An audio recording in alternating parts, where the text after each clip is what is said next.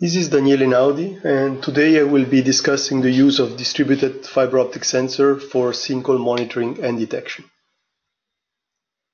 Sinkholes are surface collapses that are typically due to underground void formation, and those voids can have natural causes, for example through karst processes, or they can be man-made, for example in the case of underground mines or pipelines that are bursting underground or groundwater level changes. In the picture you can see an example of a large sinkhole that formed in Kansas in October 1974, and it affected a railway line. As you can see, the ground collapsed and the rails were hanging in the air, so that would obviously be a very dangerous situation that you want to avoid or detect as quickly as possible. A more recent case is a smaller example of sinkhole that opened in front of President Trump's estate at Mar-a-Lago in Florida. So again, an unwanted and unexpected event that should be monitored or detected as early as possible. So if you want to do that, you could think of installing traditional settlement sensors at different locations along the potential sinkhole area. However, this approach has some limitations, in particular since the location of the sinkhole itself is not known a priori. You might end up in the situation where the sinkhole forms at a location where you have no sensors. So either use a very dense network of sensors or your coverage will not be complete. This is where distributed sensing can bring an innovation. In this case, we can use a measurement system connected to a sensing cable that measures strain at every location along the cable itself. So if a settlement happens, the initial movements will put the cable in traction, will introduce a strain in the fiber, and that strain will be detected and localized.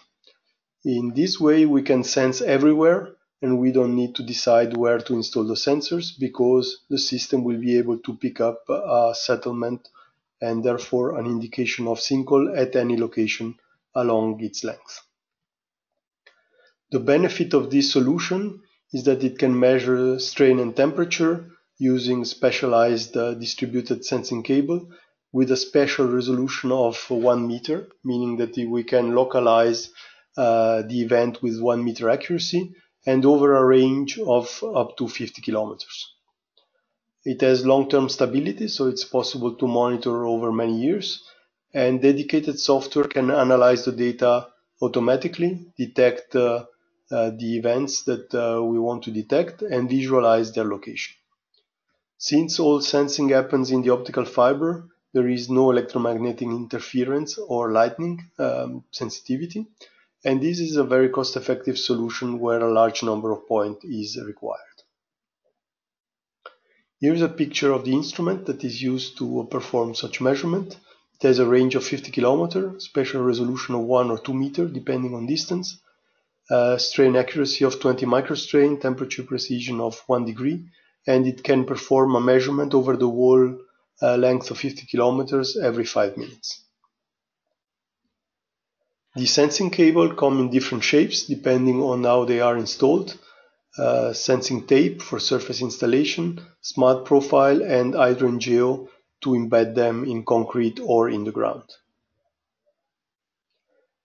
And finally, the software that receives the data, analyzes it, detects where some strain exceed predefined levels, and can then display with these yellow and red dots the locations where such events have happened. The software can also send alerts by email or messaging, so the people in charge of the safety and security of the area can immediately be notified of a potential sinkhole and see on the user interface where the sinkhole is forming, and maybe send an inspector to verify or close the traffic to avoid any accident. To demonstrate the technology, I will first go through an example of laboratory test. In this case, we have installed the sensing cable on a geotextile in a sand bath. And we have imposed a vertical controlled settlement in the center of this sand container so that we could simulate a very small movement in a very defined area. Here's some pictures of the sensor installation. This is when the sensor were laid on the first layer of sand, and then everything was covered with more sand. And you can see here the smart profile installed inside the sand itself. Once we applied the vertical deformation, we could record the strain as a function of the position. So you can see the different colored curve correspond to different level of settlements.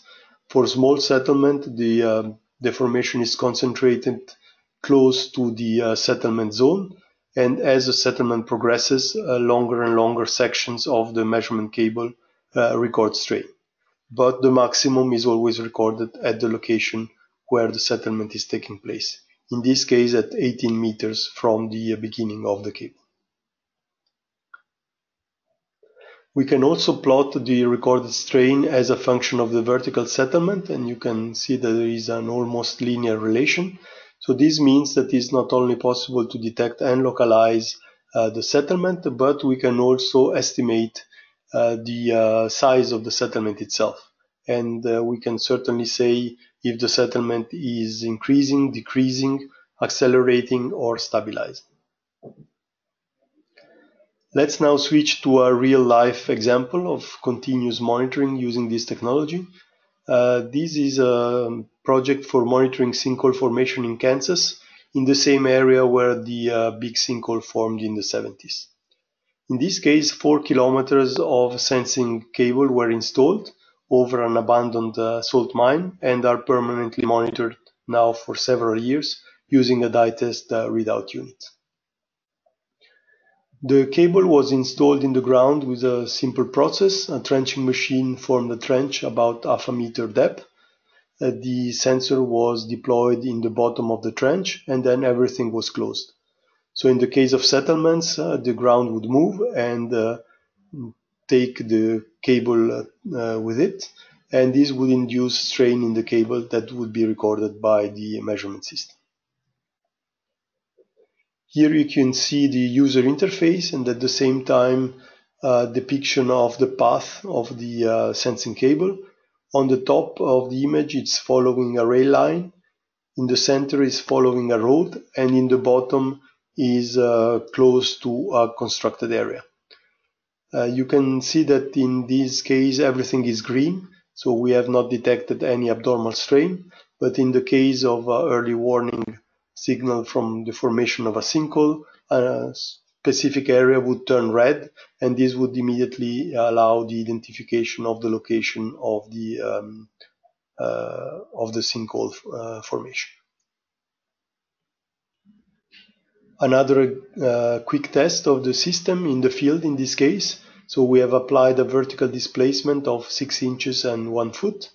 And you can see that these were immediately detected by the monitoring system and localized at 3 kilometers and 10 meters from the measurement instrument. Again, as the settlement increases, the affected length of cable increases as well. So in conclusion, fiber optic sensors are an innovative monitoring solution that is now tested and proven in several field applications. It is a very interesting technology for structural and geotechnical monitoring and instrumentation, and is really ideal for detecting and especially for localizing events such as sinkhole, settlements, leaks from dams and dikes, cracks in tunnels, or abnormal joint movements, and many other applications where you want to detect and localize an unwanted event. Unique features of this technology include the ability to measure strain and temperature over very long distances that can exceed 50 kilometers, and the ability to sense those quantities everywhere along these 50 kilometers with 1 meter accuracy. If you would like additional information, please visit our website at www.smartec.ch.